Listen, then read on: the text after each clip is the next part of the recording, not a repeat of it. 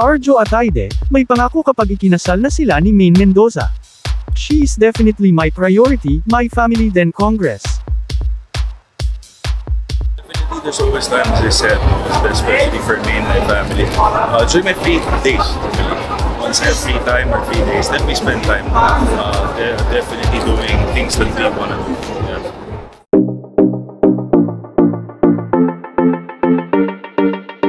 Showbiz Talk PH. Siniguro ni Congressman Arjo Atayde na si Maine Mendoza at ang magiging pamilya nila pa rin ang magiging top priority niya kapag nagsasama na sila bilang mag-asawa.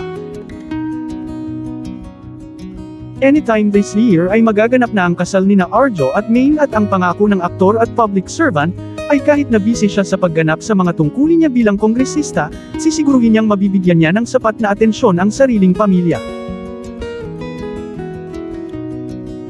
Sa isang panayam, natanong si Arjo kung paano niya nababalanse ang kanyang oras bilang aktor, producer, public servant at pagiging boyfriend ni Maine. Definitely once we're married, Maine is definitely my priority. Then family and Congress. But definitely, Maine will always be my priority, ang sabi ng anak ni na Sylvia Sanchez at Arjo Atayde. Si Arjo ang bida at producer ng crime thriller digital series na Katleya Killer na umaani ng papuri ngayon mula sa mga manunood. Streaming na ito ngayon sa Amazon Prime Video. Directed by Dan Villegas and written by Dodo Dayaw, ang 6-part series na ito ay mula sa ABS-CBN International Production and Nathan Studios Production na pag-aari nga ng pamilya Atayde. It's really time management. Congress asks for so much time as well, especially in the district. And we just really balance it. The longest time I was gone was this one KNSN nung nagka-COVID ako. All the shows and movies I've done were pre-campaign or I've done since way before pa ako nagka-position, pahayag pa ng Asian Academy Creative Awards Best Actor sa nasabing interview. Pahayag pa ng fiancé ni Maine, I always work for the future of my family and not for myself. Mga luho or what, I'm more focused now in building an empire for my kids, for my soon-to-be wife. That's my mindset. Wala pang ibinibigay na detalye ang celebrity couple about their wedding pero ang chika next month na ito magaganap, nadadaluhan ng mga kapamilya at malalapit na kaibigan ng future husband and wife.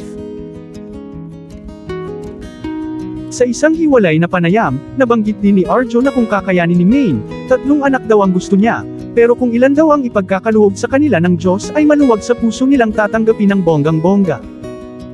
Management during breaks that's going to balance work and obviously district work and practically that's it. I think I was able to get used to it.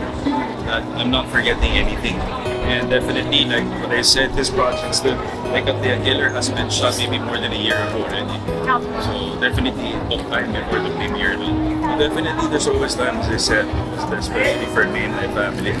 During my free days, once I have free time or free days, then we spend time definitely doing things that we want to do.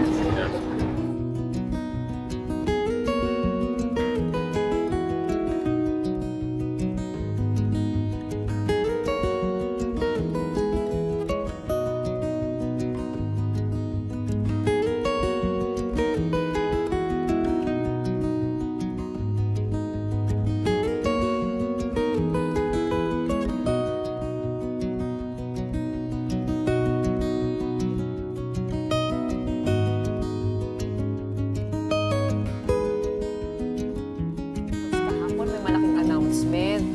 Oo, yung Eat Bulaga nga. Kamusta naman si Maine after yung announcement na yun?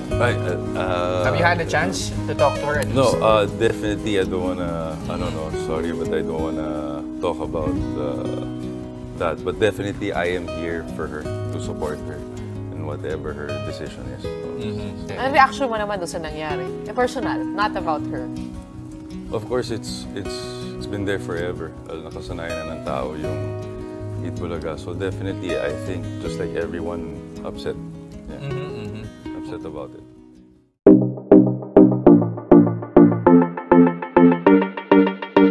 Showbiz Talk PH.